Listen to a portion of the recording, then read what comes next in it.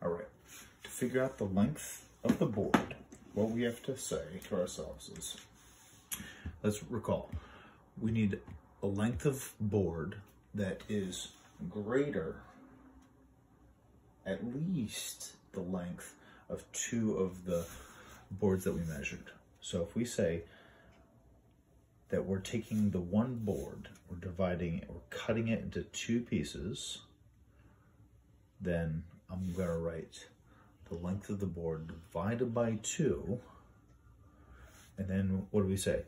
It has to be at least 37 3/8. I'm gonna round it up and make it 37.5 inches, right?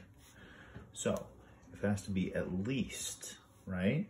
We have to think about what that means. That means it can't be any less than 37.5 inch.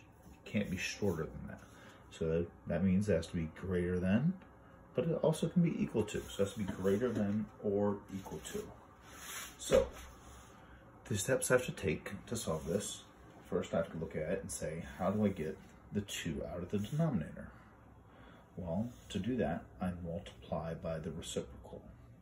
In this case, the reciprocal of L over 2, or of 1 over 2, is going to be 2 over 1.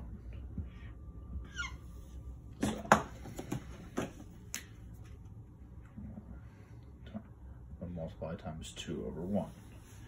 And if I multiply this side times 2 over 1, I have to multiply this side times 2 over 1.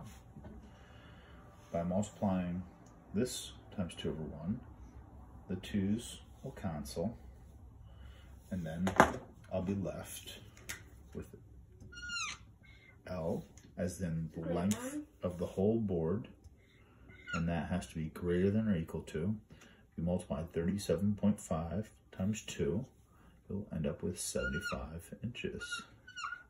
So the length of the board has to be at least 75 inches in order to get me to 37.5 inch lengths.